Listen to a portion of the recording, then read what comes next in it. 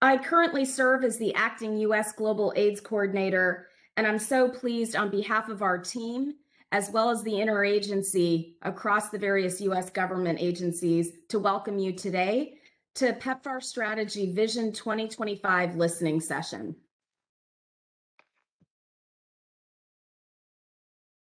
We've organized these listening sessions around key stakeholders and constituents, as you can see here. This is the fourth of a series that we've completed thus far, and we're so thrilled that our implementing partners are joining us today. Each of the sessions has the same general format with a brief presentation outlining the epidemiologic situation and an overview of PEPFAR, and then we'll have a longer session facilitated by with a panel of esteemed stakeholders that have joined us today. We'll then open up for moderated comments and reflections by all attendees, and then we'll summarize key themes. As noted earlier, all sessions will be recorded and shared, and the slides will also be shared.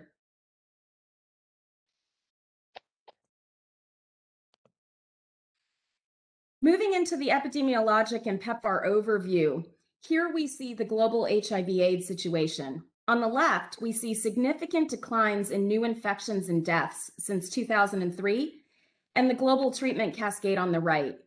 These collective successes are a result in large part to our collaborative efforts to scale prevention and treatment programs around the globe. Looking regionally, we see Eastern and Southern Africa with the most significant epidemiologic impact as a result of controlled epidemics in many high-burden countries. Here we see the trends in new infections and deaths on the top, the distribution of new infections by population on the bottom left, resource needs in the middle, and testing and treatment cascade as well as gaps on the right.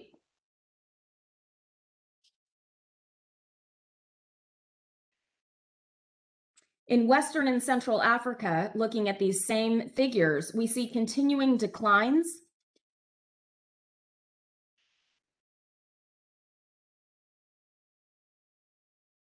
as well as in Asia and the Pacific. And here, you know, the distribution of new infections by population are concentrated among key populations. In the Caribbean, we also see continuing declines. And in Latin America, we're seeing a relatively steady state.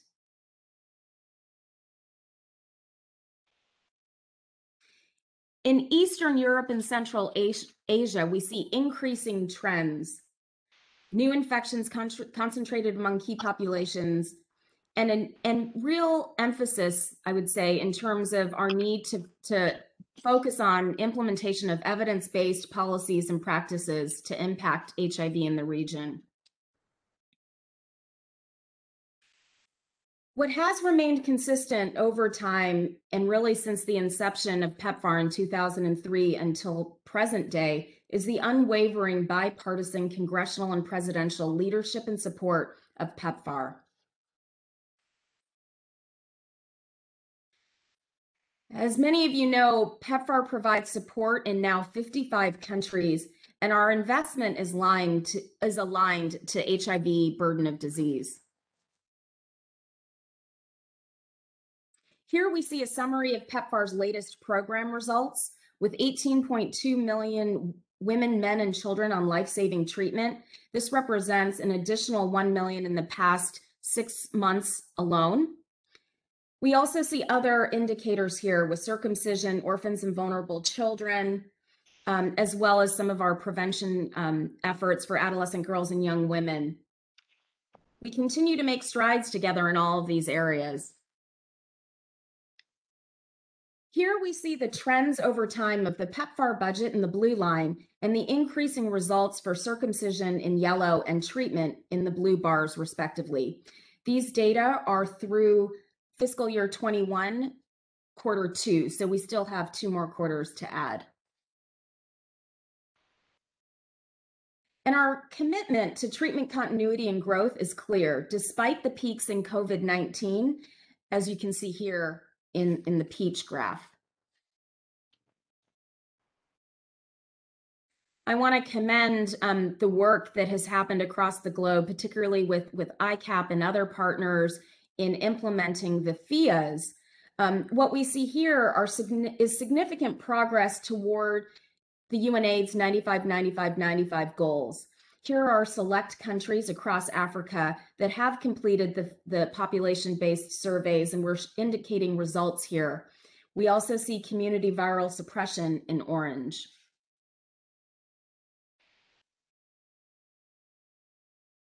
We've made strides together also in public and private partnerships, particularly with our DREAMS partnership, focused on adolescent girls and young women, preventing new infections among them. And we continue to make progress, and we also see gaps in our key populations programming.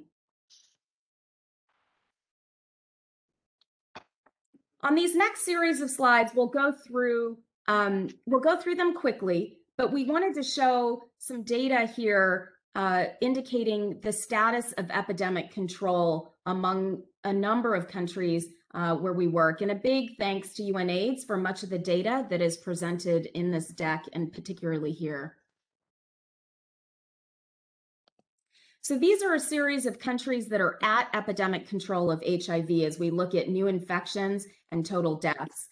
Zimbabwe, Kenya, Malawi, Lesotho. Here we have Ethiopia, Rwanda, Eswatini at epidemic control of HIV. Thailand, Nepal, Cambodia. Burundi, Cameroon, Cote d'Ivoire, and DRC. Burkina Faso, Senegal, Togo, Mali, Liberia, Trinidad, and Tobago. Again, all at epidemic control of HIV. We'll now take a look at a series of countries that are near epidemic control of HIV. And these include Botswana, Haiti, and Uganda, as well as Vietnam and Guatemala. And then there's finally a series of countries with declining new infections, but not yet at control of HIV. And these include Angola, Ghana, Mozambique, and Nigeria, South Sudan, Ukraine, Tanzania, Zambia, and South Africa. And again, just to note that the y-axis is very different across all of these countries here. Another series of countries not at epidemic control of HIV yet, and that includes Tajikistan, Indonesia, Panama, Guyana, Jamaica, and the Dominican Republic. Looking at gaps, opportunities, and the end state, here we're showcasing some important data from UNAIDS as well, and in looking at distribution of new infections as well globally and regionally, as well as by age and sex. And here, just to make two key points. In sub-Saharan Africa, despite the gains that we showed, 52% of new infections are among 15 to 49-year-old females, even though they account for 24% of the population. So we must collectively continue to decrease new infections in this population, particularly with the youth bulge. Second, there is variability of coverage and accessibility of critical HIV prevention services for key populations. We see this across countries and across regions. So we must continue to focus on these populations and address barriers to access for services for these populations. Here we see coverage of ART by adults in pink and by children in orange over the last decade. And 2 points to note here. 40% of children living with HIV had suppressed viral loads in 2020 versus 67%. We have a ways to go. Nearly 2/3 of the children not on treatment are those that are 5 to 14 year olds. So again, a gap that we need to we need to make sure we're addressing. COVID-19 continues to be a vulnerability affecting the program and the beneficiaries we serve. We've been adapting the program for the past 18 months to not only protect the gains, but also to accelerate the gains, but also to help respond to COVID-19. And we've been doing this by leveraging the PEPFAR platform that really offers a care delivery platform. And this includes the investments that we've made over the many, many years in laboratories, healthcare facilities, healthcare and community workers, and the supply chain that exists. Here we see HIV investments by funder in PEPFAR supported countries. Again, to really depict here that we're not alone in this, and we have to be aligned with the global fund as well as the domestic government resources as we move into the future. In red, we see PEPFAR. In blue, global fund. Gray, the resources from the domestic government, and in orange, other funders. Here we see projected gross domestic product growth versus HIV prevalence, and persistent economic problems across the board in countries with high HIV prevalence, as indicated with the red dot, and mid to high income status, as you can see in the rightmost part of the graph. One key component to our approach to sustainability is delivery of services through local partners and communities. We currently have 55% of new funds going directly to local partners in blue across these graphs here. And you can see that in the leftmost graph. This varies by country and by care and treatment, which is noted in the middle graph, as well as prevention, which is in the rightmost graph, where we have less than 40% of new funds going to local partners. So in the end, what does a sustained response look like? Here are some factors that we would like to share. First, a whole of domestic approach, including government and communities, to successfully sustain epidemic control of HIV. Second, sufficient functional, technical, and managerial capacity that is in place to ensure that we can continue to move forward. Financially sustaining essential services is also key to meet emerging needs. HIV service delivery integrated into broader public and private care delivery systems. Ensuring that there's a robust public health response in place to monitor and track existing and emerging threats, and quality assurance to ensure that we continue positive health outcomes. With that backdrop, and moving us to what brings us here today, this is the development of the PEPFAR 5-year strategy. We started developing the strategy with your help and that of others since last fall, as bulleted here, and look forward to the dialogue today, as well as dialogue moving forward to continue to gather input and perspectives from all.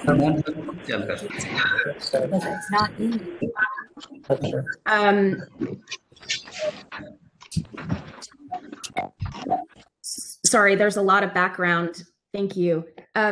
So again, just wanting to note that we've started this in the fall together with all of you. We've laid out some guiding principles last December, and these listening sessions that we're holding this month are absolutely critical to continue to gather ideas and insights from all of you. This will feed into our country and regional operating plan 2022 guidance development that we will be engaging in, as well as longer term planning. The strategy for the next 5 years will be focused on achieving sustainable, equitable, and resilient control of HIV. We need to make sure that we're continuing to support global efforts related to the Sustainable Development Goal 3 and working closely and coordinated with the Global AIDS Strategy 2021 to 2026 that was recently released by UNAIDS and adopted by countries, as well as Global Fund's post-22 strategy that is in development. There are 3 proposed goals and a series of proposed objectives for the next PEPFAR strategy. I won't read all of those because you all have been given this in PDF format earlier, but just to underscore the goals. Goal 1, to accomplish the mission, 95-95-95, sustained, equitable, client-centered HIV prevention and treatment services, supported by 6 proposed goals listed here. Goal 2 is to build enduring capabilities, resilient and capacitated country health systems, communities, and local partners, with a series of 5 objectives proposed here.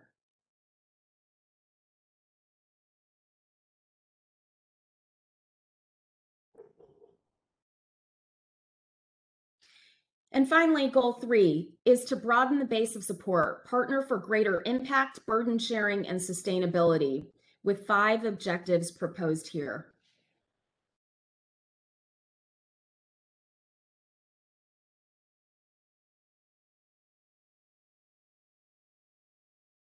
Now I'll hand over to Laura Porter from CDC and George Syberry from USAID, as well as Iram Zaidi from SGAC, to move us through the next set of sections for today's session. So with that, I'll kick it over to Laura. Over to you to facilitate the panel. Thank you. Thanks so much, Anjali. Hello, everyone. Thank you for joining the listening session today. I'm pleased to collaborate with my interagency colleagues, George and Iram, to facilitate this part of the session. So we're really privileged today to be joined by a panel of distinguished representatives from PEPFAR implementing partners. Together, we have this opportunity to reflect on where we've been, where we, I think, unexpectedly find ourselves now, and where we need to be in the future. Just to set the stage, the panelists have received the draft outline of the strategy and all 4 of the questions, which Anjali had shown and I believe may be posted. Oh, David is posting them now in the chat. So we've invited each panelist to share recommendations about what they feel is missing in the strategy or could or should be emphasized or refined, and to address their priorities in the other 3 questions as time may allow today.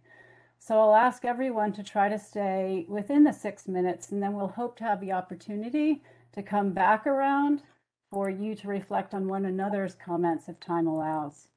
So I'll introduce all of the panelists, and then I'll ask each in this order to offer their recommendations for the PEPFAR strategy.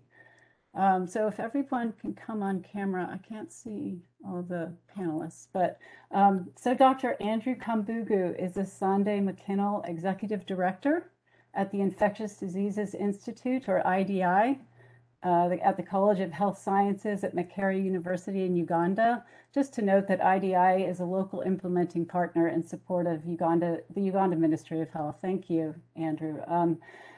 Dr. Wafaa El-Sadr is the Global Director of ICAP at Columbia University and Professor of Epidemiology and Medicine. Thank you, Wafaa. Mr. Patrick Fine is the Chief Executive Officer of FHI 360. Welcome and thank you, Patrick. Dr. Celia Maxwell is the Associate Dean for Research and Professor of Medicine at Howard University in Washington, D.C. Thank you, Celia, and welcome.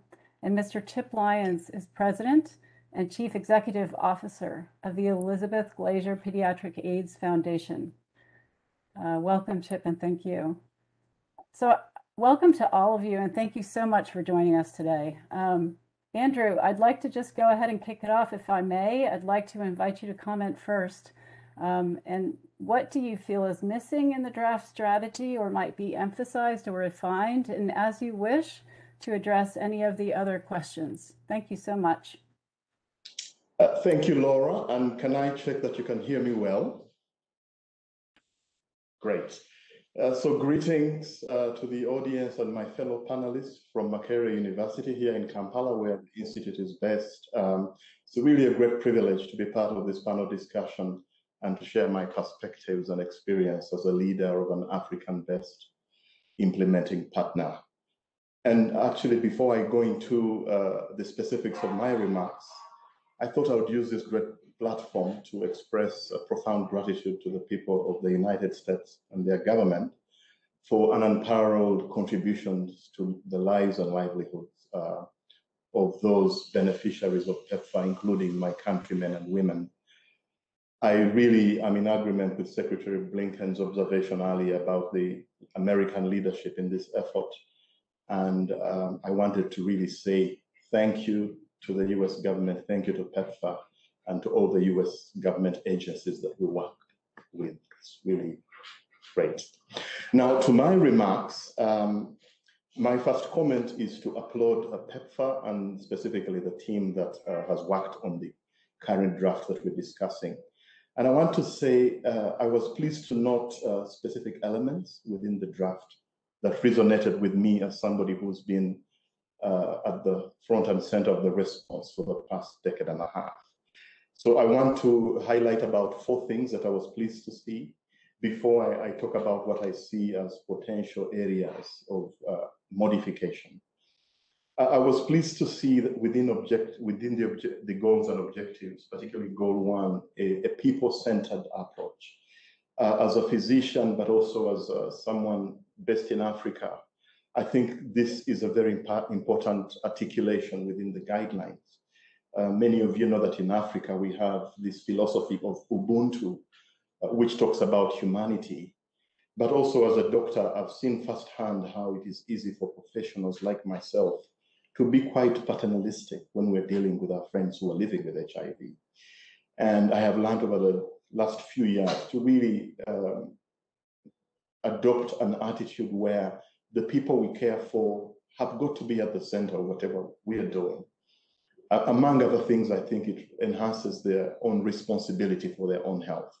So if you take, for example, the need to adhere to medication, it's not easy to take medication, but if somebody understands the need, then it is a lot easier. So I'm happy to see that.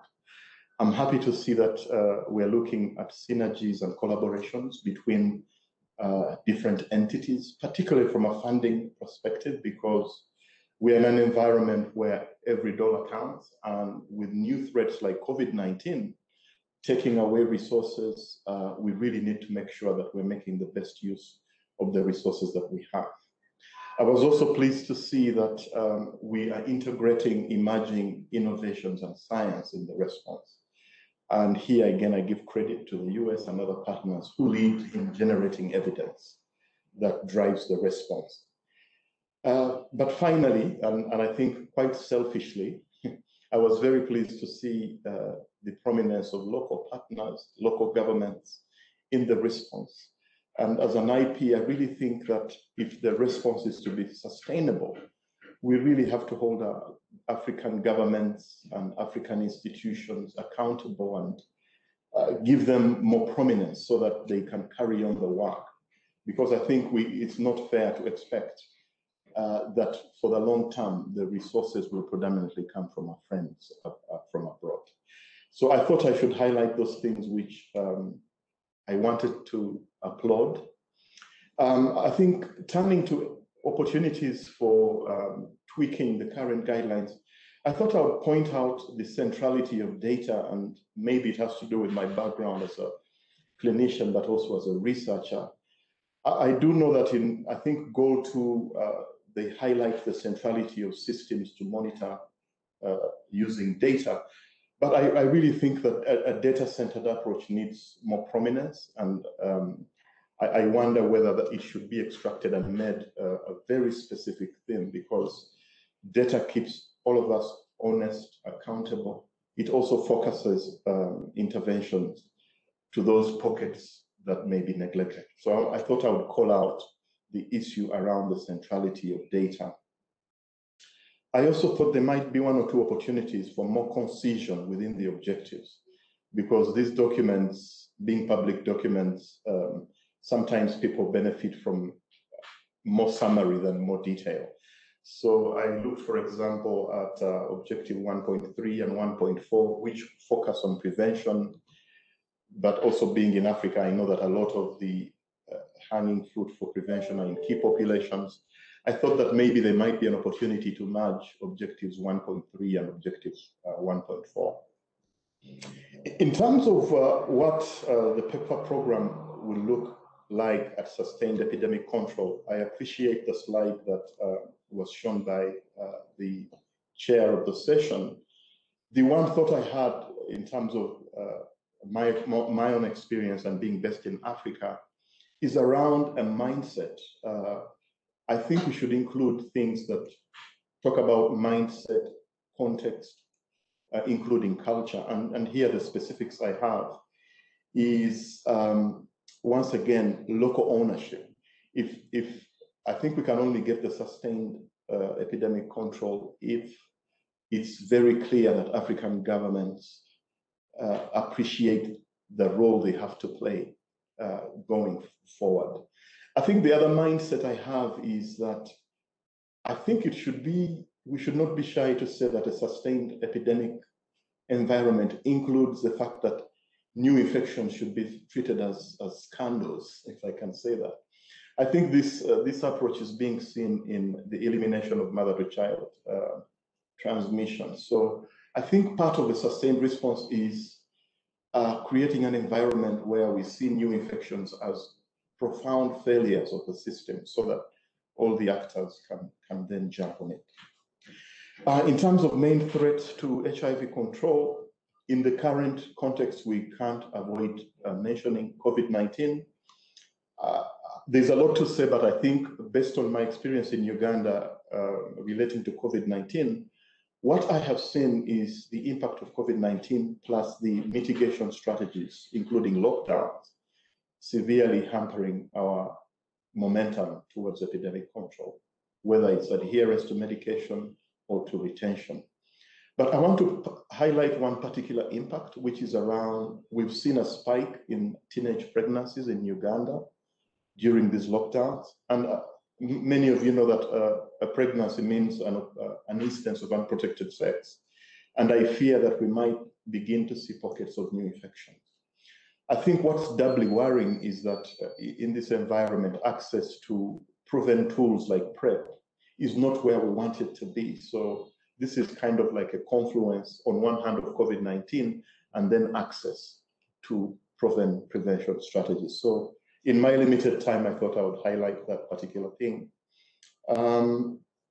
Perhaps before I exhaust my time, maybe I should talk about how PEPFAR can continue to leverage its platform for broader health outcomes, because at the Institute, we've had a great experience here where we've leveraged our HIV platforms to enhance global health security capacity, including COVID response, not only centrally, but also in the regions where we are the leading implementing partner. To give you a precise example, during the lockdown, when we had to cut back on community engagement, we essentially repurposed our voluntary medical male circumcision team to become champions of infection prevention and control measures. So this is a clear example of repurposing people. But also across the board, the ministry, with the support of the US CDC, has allowed HIV implementing partners to really take the lead in supporting regional local governments in using existing governance and implementation structures to make sure we tighten both the surveillance, but also the other pillars of the COVID response. I would be keen to share more, but I'm conscious that we have other panelists who will make submissions. So I'll be happy to share any additional details when I get the opportunity. Once again, I'm very grateful. Thank you. Thank you so much, Andrew, for gracious and thoughtful comments and reflections. A lot for us to think about and appreciate. I'd like to move to Wafaa if I could. Wafaa, the floor is yours for the same. Do you feel anything is missing in the draft strategy might be emphasized or refined, and as you wish to address any of the other questions? Your 6 minutes, please. Thank you.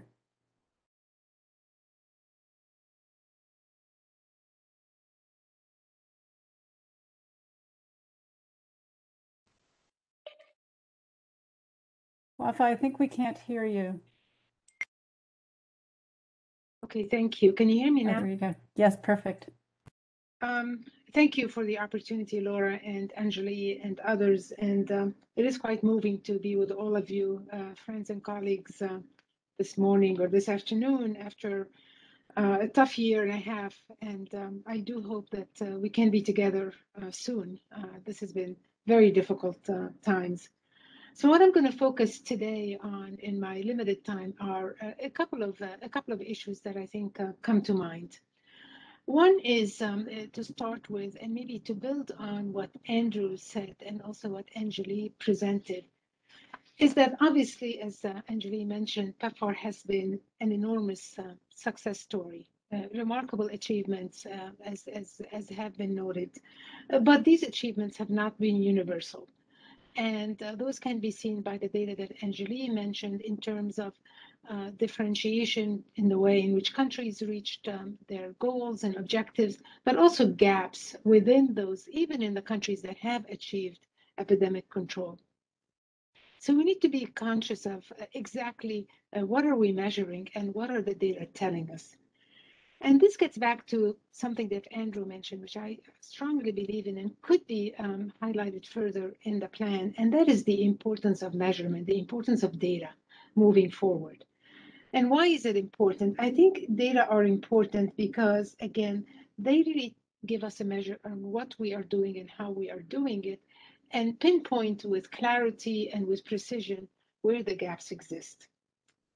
So it's really important to be able to, as we move forward, it becomes critically important to continue this centrality, central feature of PEPFAR, which is that it is based on a solid data and not just a collection of data, but the analysis of the data and the use of the data. And I highlight the use of the data, which I think is something that in talking to country partners is so appreciated by ministries of health, is this transformation that has happened over the years in terms of having data at their fingertips and also being able to very nimbly use the data to guide their programs and their resource allocations. I want to touch on two types of data that are very important. I think we are much more familiar with, I think, the programmatic data, and these are very, very valuable, and they tell us what we're doing and how we are doing it. And I think it's really critical moving forward to really focus on what is the most pragmatic, parsimonious data that should be collected that are most critical to guide the work moving forward. So I would say pragmatic, parsimonious, those are words that come to mind, would be important to focus on. I do think we also need to think about areas where we have not really had the robust data that we need to guide our programs, and these include data on prevention, which has also been mentioned by Andrew, but also data on enablers, the social enablers, which we know are critically important. We know we can measure stigma, we can measure discrimination. We also know as well that there's a need for collection of data from the perspective of the recipients of care themselves. So we need to kind of think more broadly in terms of what are the types of data that we want to focus on.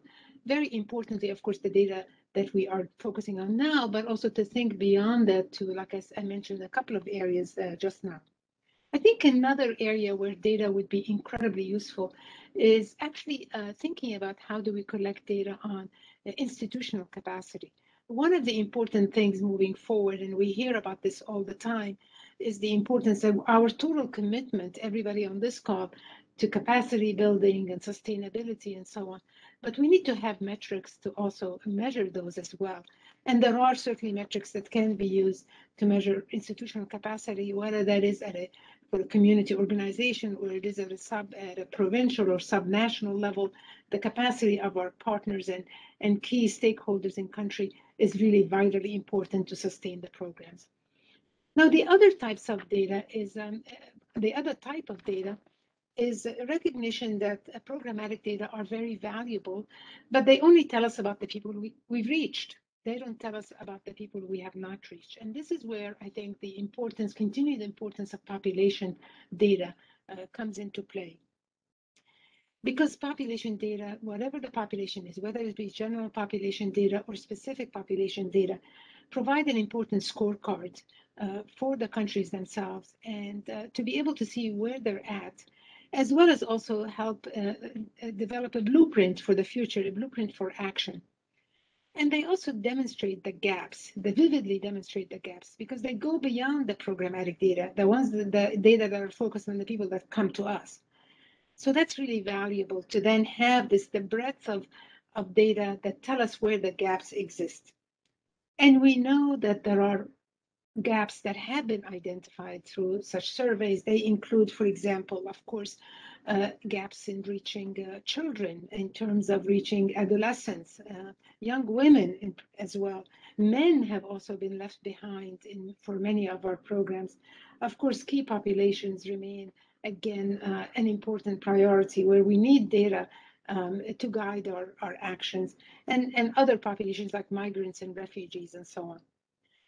So we really need to be able to have this information to be able to act on the information, and that becomes very valuable. The other thing is very important as well, is we can't think of achieving epidemic control as a static condition, that this is you achieve epidemic control and you just stay in epidemic control, because as a static kind of way of being.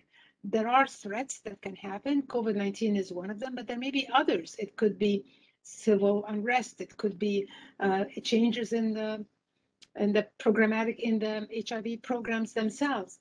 And I think having ongoing measurements of where countries are at, both at a national and subnational levels, is very, and for the specific populations of interest, would be very valuable, even for countries that have achieved what we're calling epidemic control. And also realizing, of course, that within that heading of epidemic control, there are certainly gaps that have been identified, and we cannot, and we need to think about them and address them.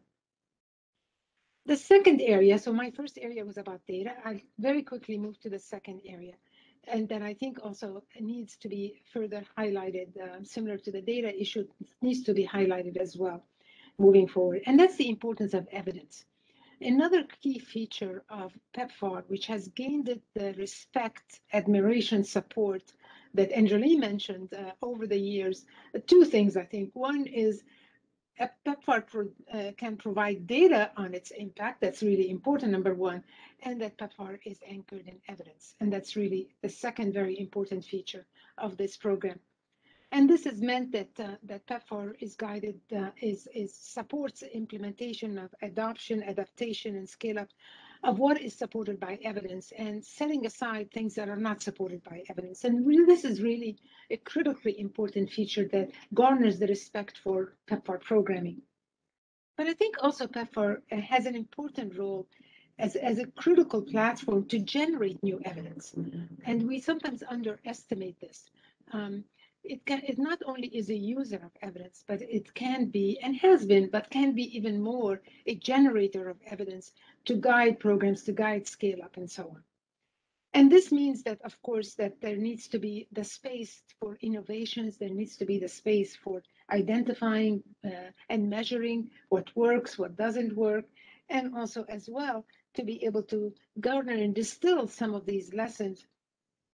So through strong evaluation programs or quality improvement collaboratives or other kinds of efforts, so that actually all of the rich information that is can be learned from actually what PEPFAR is supporting and is doing.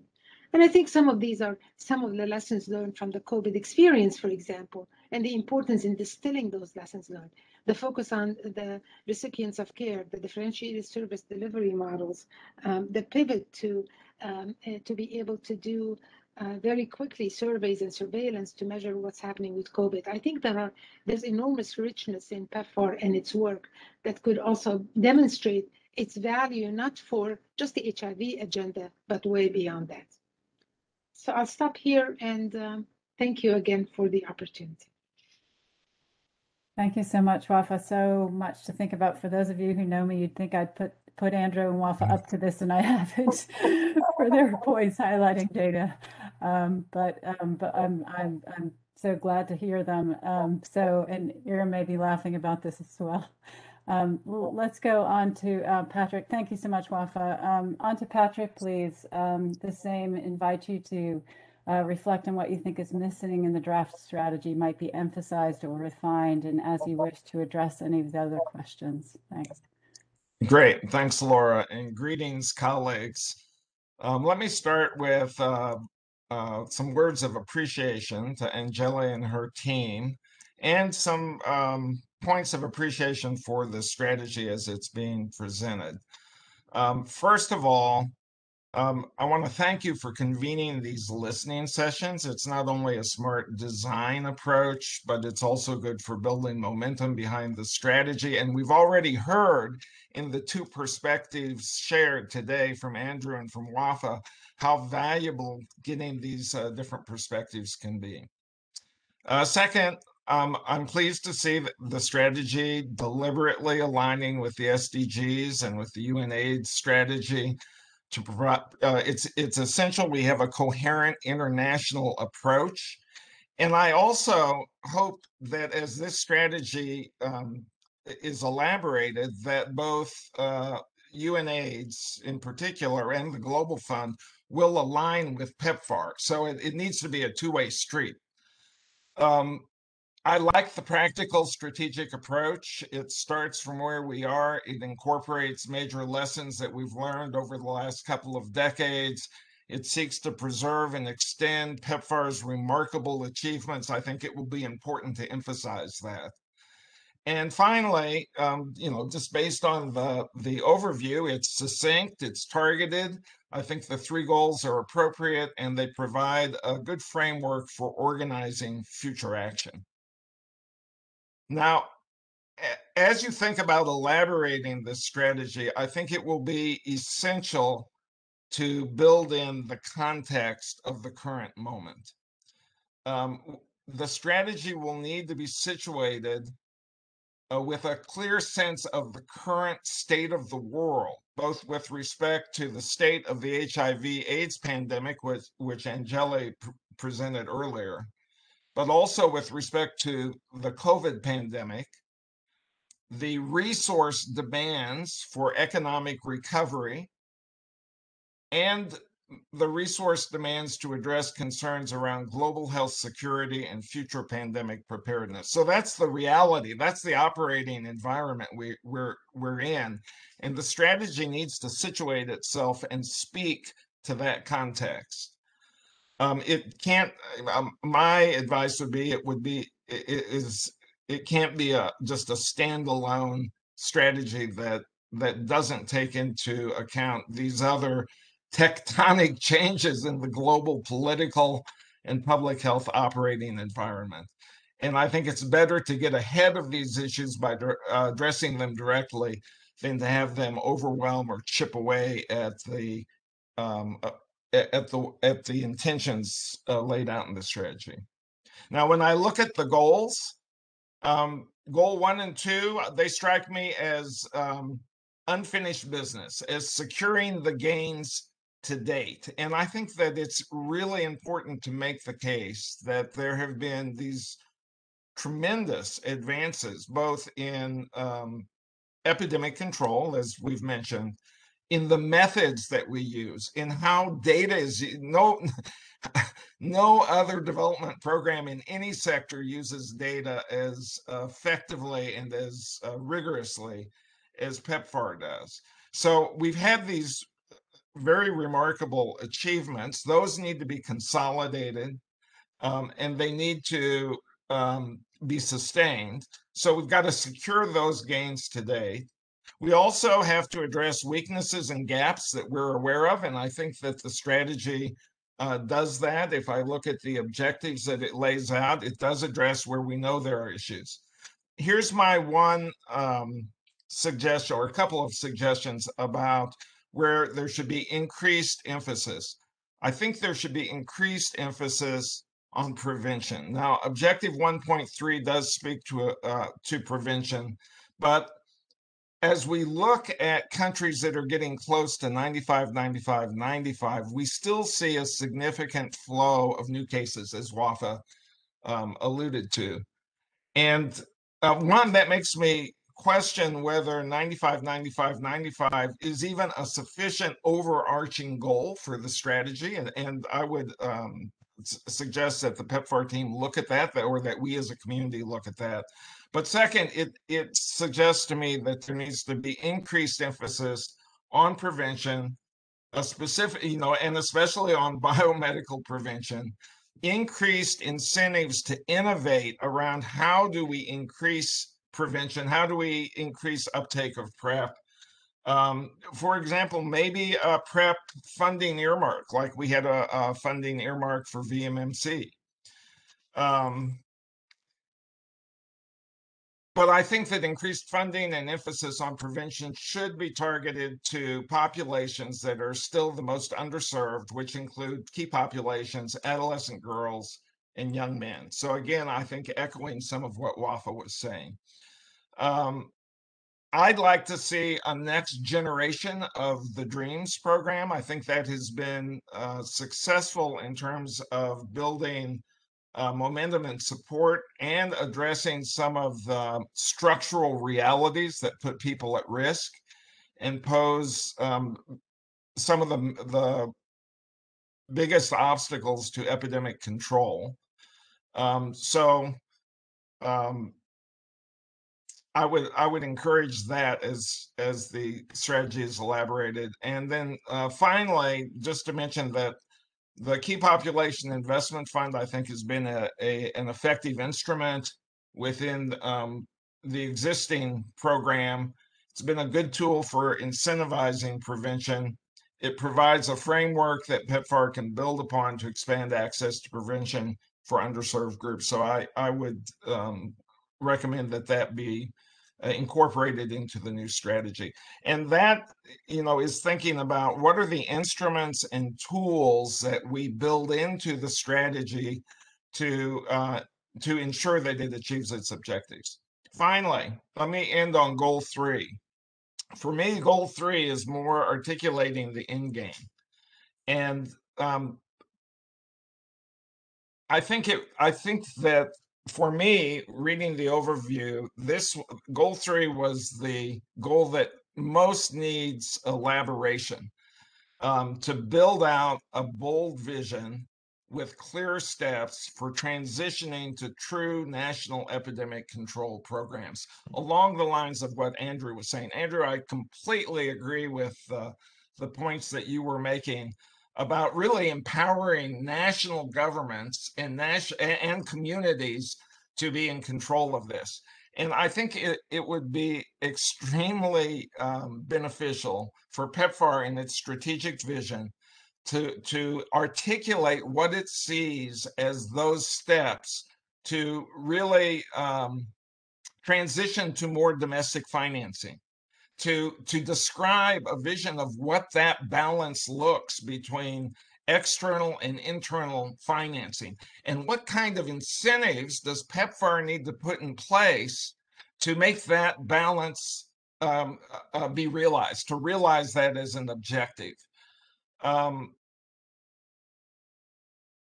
My own sense is that the operating structures for a program that is where national governments and actors are empowered to really control the programs, to be the decision makers, and also are responsible for a significant portion of the financing, that those will necessarily look different than the structures we have today. So I would advise that rather than thinking that this next strategy period will look pretty much that the structures, the delivery mechanisms will pretty much look like they do today, but with local partners instead of a bigger role for local partners and a smaller role for international partners. I actually think that it will look quite different when ministries of health, when national institutes, when they're really in the driver's seat, that it would be really useful for the PEPFAR team and for all of us to think, what will that operating structure look like, and what kind of business models should we be moving towards, and again, incentivizing and encouraging so that we can realize that objective. For example, from the US government side, maybe an MCC type of model would be appropriate at this point, where you create incentives for national ownership. You require responsibilities that both parties have to adhere to, or all parties have to adhere to. And you really transfer control. So I would suggest take a look at that model and see if there are features of it that would work as effective incentives to achieve the objective of that end game, which is really a transition to empowered local actors. I think in that sense, the private sector, we need to think of new roles for the private sector, not just the traditional roles that they've played in product development and supply chain, but new roles like in prevention. What could be the role of private sector, of businesses, in advancing, promoting, maybe requiring prevention practices? Finally, I think that when we look at the context, one of the issues that we're forced to confront is the question about vertical programming versus integrated programming. And that's been like the third rail of the HIV/AIDS conversation. We all know that. Even yesterday, there was new guidance issued by USAID about using the PEPFAR platform for COVID recovery or COVID response. And I think, Wafaa, you mentioned that as well, or maybe it was Angeli who mentioned, that we've got this incredible infrastructure that can be purposed in this emergency or pandemic situation for COVID response. I would recommend that the strategy very explicitly address the question of, in this future state, do we envision a continued vertical kind of approach, or do we envision a more integrated approach, or is it some kind of hybrid, like ring-fenced financing within a national health system? Thank you, Patrick. And thank you very much. Yeah. Yeah, I'm so sorry to interrupt. I'm finished. In the interest of time, you've given us so much to think about, and I really appreciate the development of the ideas on these very big questions. So thank you. Celia, may I turn over to you, please? The same questions. What do you feel is missing in the draft strategy, or might be emphasized or refined? And as you wish to address any of the other questions, your 6 minutes, please.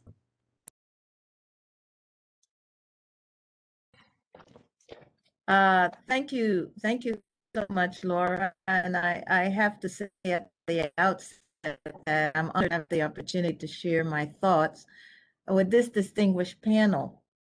I personally believe in looking at the draft PEPFAR strategy vision, that it's on track, I think, to reach the Sustainable Development Goal 3 by reaching its target to end global AIDS epidemic by 2030. I specifically feel that SDG 3 aligns well with PEPFAR's strategy on major interventional areas, such as addressing the key populations. I do have some different thoughts on the vision, I guess colored in part by some of what we do. So, for instance, I believe that a successful adaptation to prevailing public health challenges will require a paradigm shift, but it won't only include the differentiated service delivery model, but it has to include pharmacovigilance.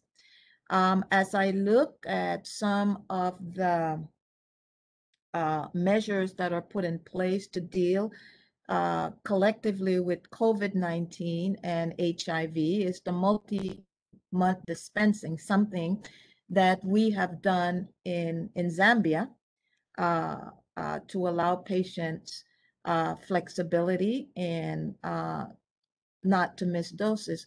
However, I think that what's missing is the whole issue of pharmacovigilance.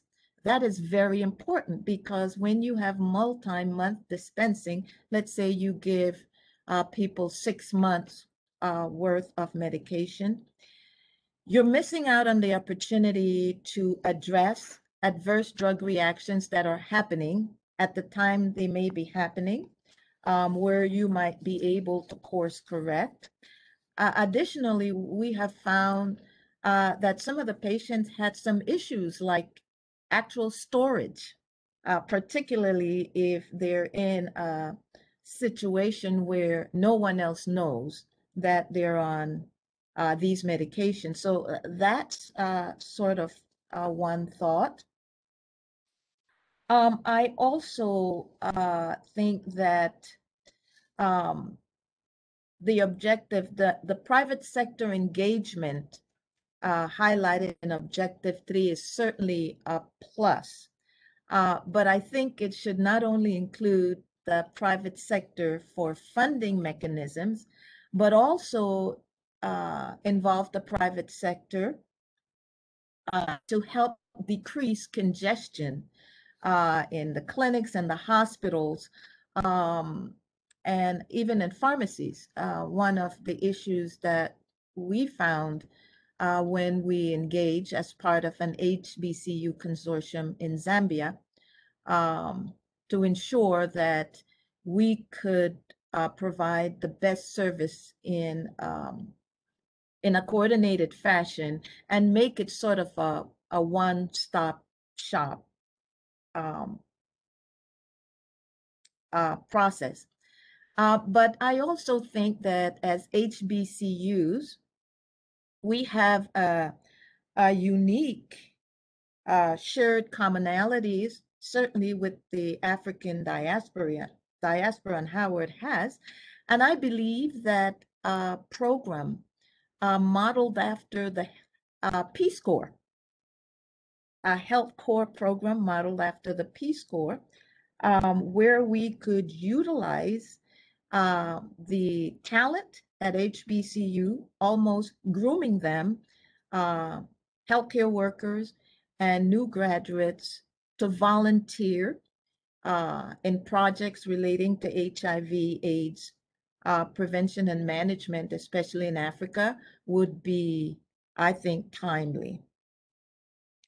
Another thing that I thought about is the whole issue of transition and sustainability.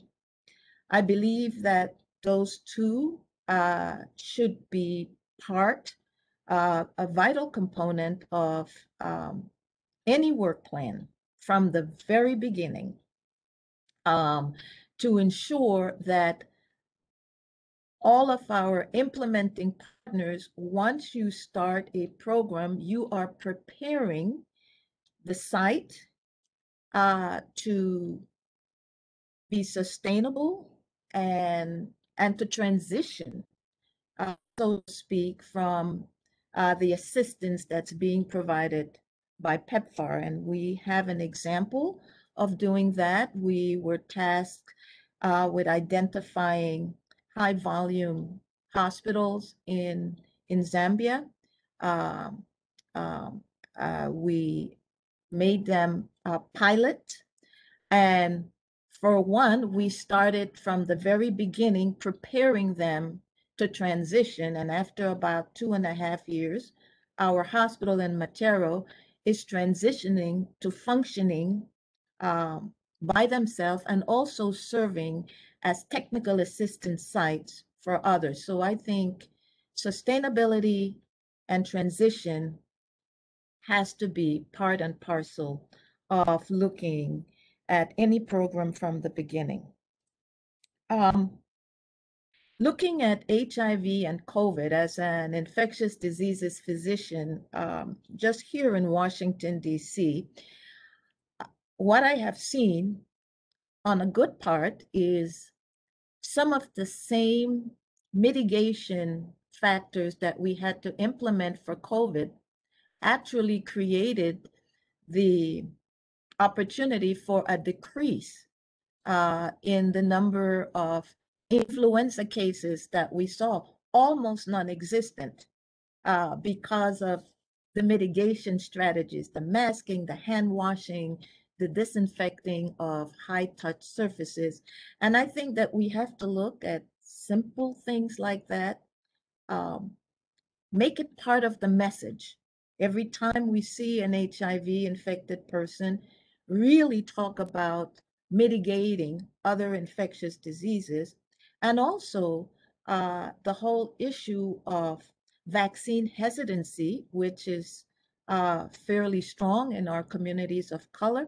And we have worked hard to do some mitigation. I think that every time we see patients for HIV, we should be teaching, we should be encouraging vaccine uptake. Right now, looking at the vaccine uptake and working with my co-PI, it's very low all over Africa. Part of that is because of availability, but there's still a lot of distrust.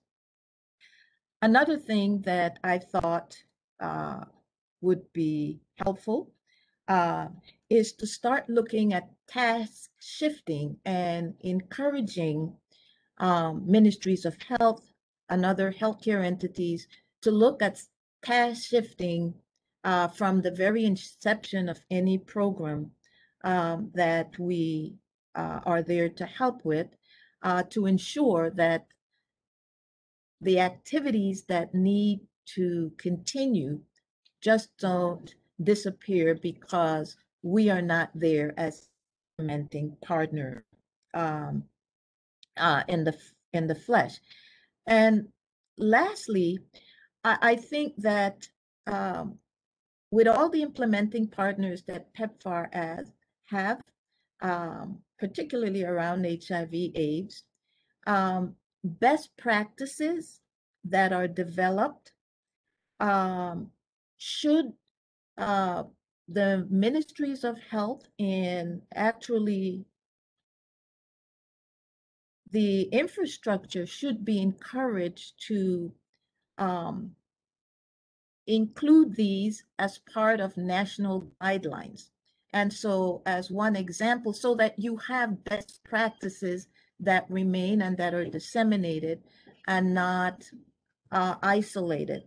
One of the things that we did to implement decongestion of our flagship hospital in Zambia is we looked at a proactive appointment system. As opposed to giving patients appointments, we allowed them to pick from a group, and we saw that adherence increased, missed appointments decrease, the 95-95 improved, right? Because the patients were involved directly as opposed to being given an appointment. And that seems like a simple thing, but the Zambia Ministry of Health thought it's so important that they included it in the national guidelines.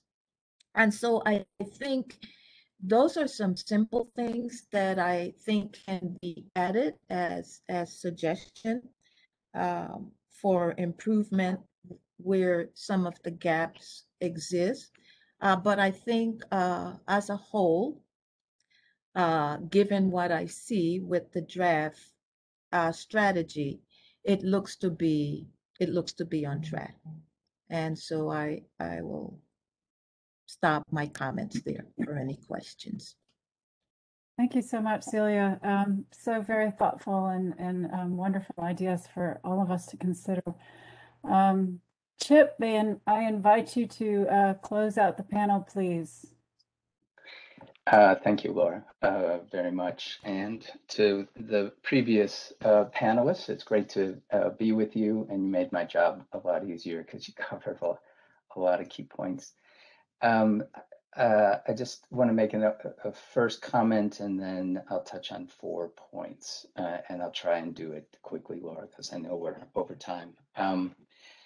First, just thanking for you, Anjali, and the team for creating the opportunity of these listening sessions, for moving the strategy forward. I think we all should acknowledge it's kind of the elephant in the room, but we can't have a week of listening sessions without acknowledging we're in August, and there hasn't been a nominee named yet. I think probably to everyone's surprise. I suspect nobody wants that to move forward more than Anjali and the team, but to acknowledge the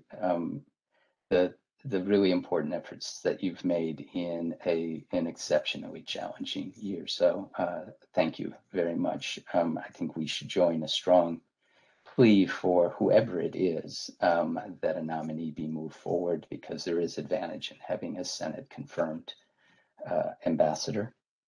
In the meantime, we keep going, and this listening session is an example of that. So again, thank you to the team at OGAC for everything that you're doing.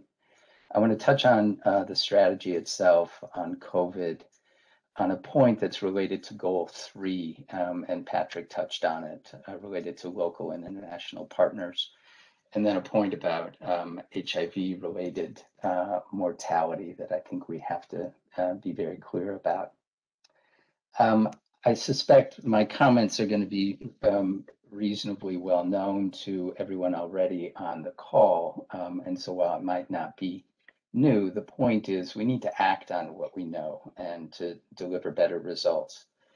I love the phrase in one or more of the documents, or maybe it's just the question that we have the technical tools in hand to control the epidemic, but we're not always using those tools. And we haven't always had optimized tools for around pediatrics, but we do now. We have optimized terrific diagnostic as well as treatment tools available for kids. And so what do we do with all of this? And I think the strategy is the right place to start. I think the question is, how would you refine it or add to it? Probably not as a great surprise. My strong plea is that there be specific strategic goals and outcomes addressing children and HIV. Including the whole range, including identification, linkages to treatment, and between clinics and communities, treatment adherence, caregiver support. If we don't focus on kids, we lose, and they lose. A point of departure really should be the UNAIDS data and the Start Free, Stay Free, AIDS Free report. If everything else outside of the pediatric agenda goes forward, despite COVID, despite all of the other challenges, if we do believe it's possible to be on track for achieving the end of the public epidemic by 2030, on present course, that will be a Pyrrhic victory. I'd go so far as to say it would be a perverse Pyrrhic victory, because if we don't do things differently for kids, where we're at 95, 95, 95, that still can leave out kids. Where we're at 50% or declining coverage, which we've seen in some cases for kids, we can move the whole program forward and kids are still going to be left behind. I don't think anybody wants to win the war on HIV and AIDS and leave kids behind. But last year, 150,000 children were born with HIV. The target was to be 20,000. Pediatric treatment coverage dropped last year in some places. 5% of those living with HIV are kids, and they account for 15% of AIDS-related deaths. So we need a new deal. We need a new commitment, and we need new actions for kids. I couldn't agree more with the comments that Wafaa and others have made about the importance of data. But then let's look at the data that we have And I think it makes a very compelling case for doing business in a much more focused and committed way around the pediatrics agenda.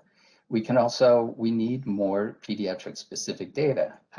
Kids were taken out of the FIAs at some point. Leaving them out means that we don't have the key data collection, and pediatrics are not then part of the decision-making processes. So I would urge that where FIAs are really so important and are done so well and they drive so many decisions, we are not optimizing what we can know and what we can do if kids, whether that's 0 to 10, are not in the FIAs going forward.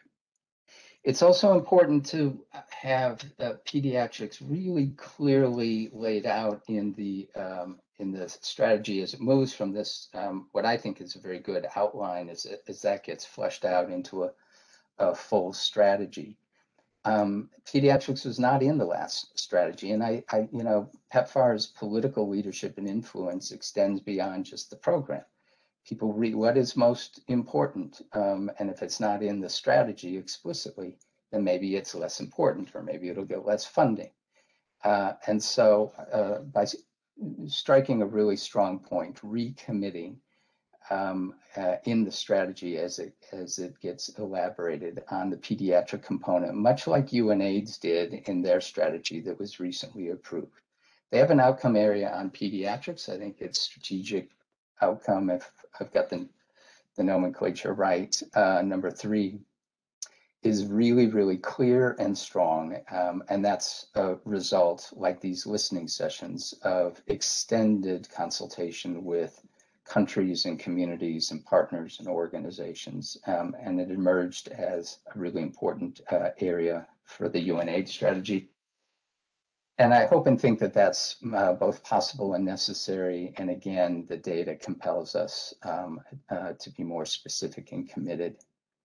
Let me comment briefly on on COVID.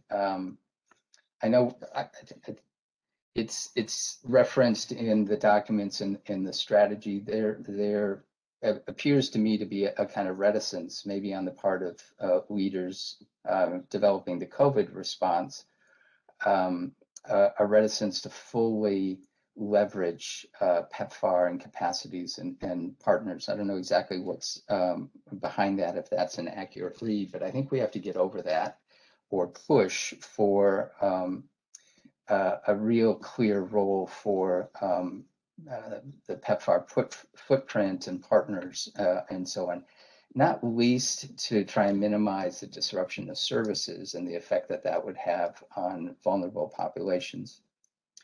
But COVID is clearly a major obstacle, including getting back on track and trying to continue to hit the targets and achieve our broad HIV and AIDS goals. So it seems quite counterproductive not to, and probably not the most efficient way to go about trying to be aggressive and effective in responding to COVID. I think that's necessary for vulnerable populations. I think it's also necessary for success at rolling out the COVID strategy. And I would hope that there's a stronger link between the two, or I'm not sure we're going to be able to achieve everything that we are talking about. I want to, like Patrick, I think the goal 3 is about the sort of end game. I think it can and should be fleshed out a little bit more. I think we need a more explicit strategy about the role and the interplay between local partners, international partners, ministries, and so on. Clearly, the future is increased local ownership, leadership, program implementation. We know that works. We've seen it from the Track 1 experience of 10 years ago. We see it in real time now. But let's take the next step and really identify where are we trying to get, what are those relationships, how can they be both incentivized and strengthened. and be very specific because it's going to be quite variable in what's needed in terms of capacity building and systems and governance. It's going to vary by country context, to be sure, but there's opportunity to continue to make great progress there. But let's be deliberate and explicit and clear-minded about it so everyone brings the best advantages of their respective capabilities to that. My last point is on related to HIV mortality. Even before epidemic control is reached, I think PEPFAR can, and we all should, sharpen a focus on curbing HIV-related mortality, including the very high rates of HIV-related mortality in kids. And so it means giving more priority to an investment in combating HIV comorbidities and advanced HIV disease.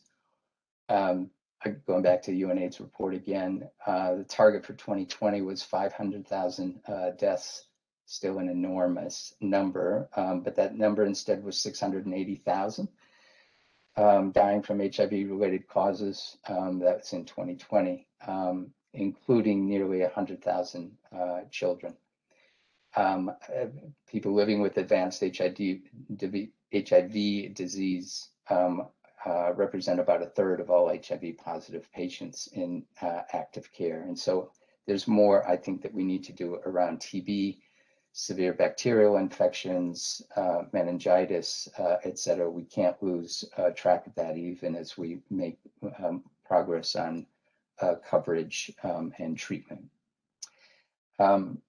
Let me stop there. I'm mindful of the time. I want to reiterate the point I started with. Anjali, thank you for this. I appreciate being with such great panelists and really appreciate the work you're doing and the leadership to move us all forward.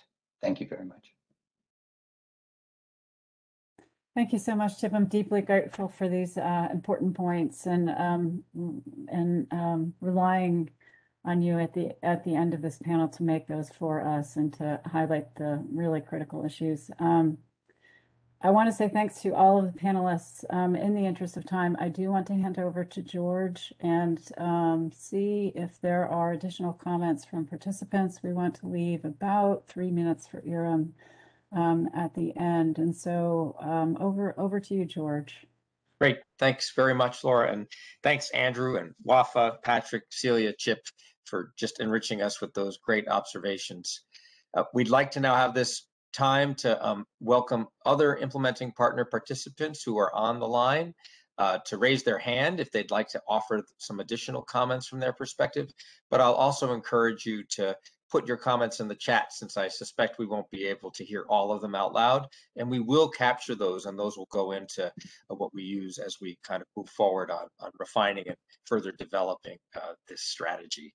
So Helen, I'll ask you to come off mute and speak the comments that you had put in the chat earlier. And in the meantime, anyone else who'd like comments, please go ahead and use the raise your hand function, and we'll get to you right after.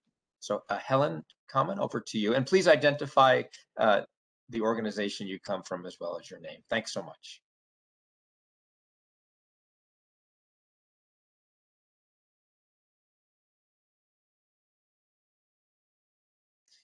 And while Helen is working on getting off mute, again, I would encourage people to put things in the chat. I see Nina has done that, and to raise your hand again. And if you're having trouble, just put that in the chat too with your. Okay, great. I believe I'm off mute now. You are. We can hear you. Go ahead, Helen. Thanks so much. Okay, so thank you, Wafaa, for your comment about the data, and particularly about the data in terms of capacity development. And yes, in terms of the goal around local partners. And, you know, we believe that the measurement of how much funding has gone to local partners, that has been effective to a point. However, we do believe that it should be expanded at this point. And there are a lot of there's a lot of measurements out there, and there's the CBLD9, there's the OPI, and there's other measurements out there that should be used at this point. And also just to note that USAID is in a lot of discussions right now, and we'll be rolling out the local capacity development framework and strategy in September. And PEPFAR has been part of that, and really encouraged that framework really looks at local partners, and it has a much broader view of what local partners and the engagement of local partners is, and looks at it as a whole approach, and it gets to it in terms of looking at it both at an institutional level and also at a local partner level. And so really encourage that we align with that strategy as opposed to having a two-pillar approach. So that sort of is what my comment is to make sure that that goal also aligns with the USAID local capacity development framework that will be rolled out, and making sure that we're not just measuring in terms of the amount of funding that is going to local partners, but that we use the OPI and other measurements that get at much more than just the amount of funding. So thanks. Great, Helen, thank you for adding those comments. And I'll ask David's help in making sure we're capturing the hands. I think, is it Stellar, David, that can unmute and offer some comments? Yes, that's great. Thanks.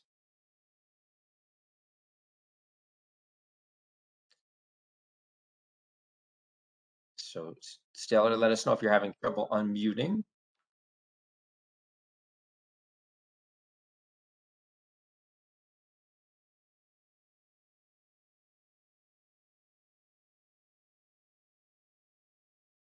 I think we're all still finding that even more than a year into this pandemic, sometimes the platforms just don't seem to work the way we expect them to. So Stellar, can we hear you?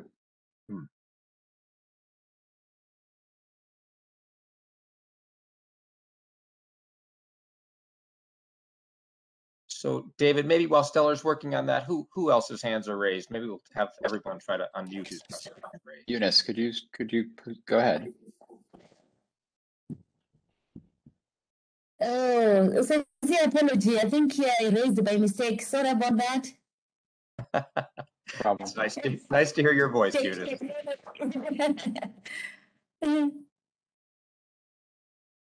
All right. Saeed, could you go ahead? Are you able to speak? Yes, can you hear me? Yes, very well. Okay, wonderful. I'm Saeed Ahmed. I'm from Baylor College of Medicine and based in Malawi. And I wanted to follow up on Patrick's commentary. He didn't say it quite explicitly, but he alluded to the fact that much of what PEPFAR has accomplished and its operations have been through implementing partners. And IPs have been critical, in innovating, hiring, training, implementing, and collecting data. And it felt to me like that contribution wasn't quite acknowledged. And it's important not just for credit, but also for planning for the future. So in these, in the documents, the critical role that IPs play, I seem to largely be missing. And IPs have, the operational knowledge at the moment, how you do index testing, how you do couples counseling, how you do disclosure. And given that that critical body of knowledge rests with IPs, the role that they play in these coming transitions likely needs to be more explicit. Will their roles change? Is the focus on local partners enough? And our national government's going to want to continue with this IP-based strategy, or will they want to transition much of this knowledge and operations to ministry counterparts? And how will that work? So I was just going to put in a plug for being more explicit about the role of IPs and how IPs are envisioned to participate in the coming transitions and coming strategy. Thanks. Thanks very much, Saeed, for those additions. David, do we have anybody else with hand raised? Kelly, can you go ahead, please? Hi, I think actually the hand goes up when you type in the chat potentially, but I'd be happy to just summarize my my comment that I wrote in the chat. I really appreciate the outreach to the IPs here and the opportunity for us to share the lessons that we've learned over the past 18 plus years as implementing partners. Just wanted to highlight here that I really think a focus on prevention is critical to consolidate and ensure the sustainability of epidemic control. As Wafaa mentioned, epidemic control is not a static state. And I think we have seen in several cases, particularly in high burden countries, hyper-endemic countries, that you can achieve very high treatment coverage and still have ongoing high incidence. Lesotho is the case in point there. And so just wanted to put a plug in for considering more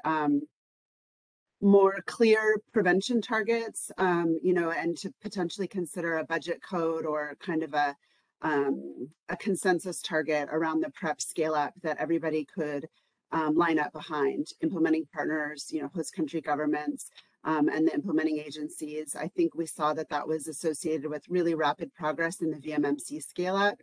And I think that a hard target that was adequately funded could do wonders in the PrEP scale up. Thank you. Kelly, thanks very much. It was nice to hear from you. And I want to acknowledge the comments in the chat box from Nina and Fred, Achonye, Kimberly, and Hallie. Appreciate those. Those will also all be captured. Thank you all for this sort of open session participation. And I'd like now to turn over to Iram for the last couple of minutes to do a bit of a recap for us of what she heard today. Iram, over to you. Thank you, George. Thank you, Laura, and thank you to our wonderful panelists for a wonderful session. There's a lot of information here, and we have a short amount of time. So what I'll do is talk about the main themes that I heard. So I'm happy to hear that Laura did not plant the seed about data, but all of the panelists did really recognize the importance of evidence in the program, responding to the gaps that are identified through our data. And I think these comments around prevention are very clear. Responding to where new infections are coming through and prevention for key populations. If I could paraphrase what Patrick said, next generation dreams, and then looking at key populations and what the next generation KPIF would look like. Secondly, a lot of discussion around explicitly stating the end game and goal 3. We are in uncharted territory and really need all of our collective experiences through our implementing partners and operationalizing the day-to-day implementation country by country. How does that get sustained? How does that get anchored? And I like what Andrew said about having talk about the mindset and the local ownership and what does each African government need to do? What do the indigenous local partners need to do? And really explicitly getting to very specific details that we surely don't have here just at ESCAC and need everybody around the table to contribute to. And then I think more broadly, 2 pieces that are very broad. One about specific populations that are still needing to be addressed. Even if we reach 95, there still are gaps in pediatric populations and poor outcomes for children, 15 to 24-year-olds, and understanding where those gaps are, and then key populations. And so isn't 95 enough? Are there specific pieces that need to be further fleshed out? And the real-time data that Wafaa mentioned and pragmatic and parsimonious would help us understand what our gaps are and responding to those. And then on the other piece about vertical, integrated, COVID, health security, all of these pieces where we have a broad PEPFAR footprint and assets that all of you have built over the past 18 plus years, and so grateful in figuring out those details from the beginning of the emergency plan and now where we are with epidemic control, and surely understanding that end game. And thank you for your, Patrick, about the MCC and looking at different models and trying new things and innovation and getting into this next phase of the epidemic. And I'll just end with what Patrick said about the current world context and the tectonic changes. Yes, recognizing that and understanding that and framing not only where PEPFAR is today, but where the global community is. So thank you so much. We really appreciate all the comments that are coming through the chat. We're taking all of those and inputting those into our strategy and reflecting on every single aspect that you all have done over the past 18 years. Thank you for your time today.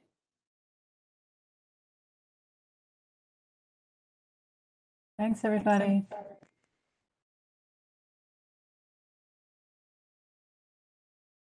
Thanks, everybody.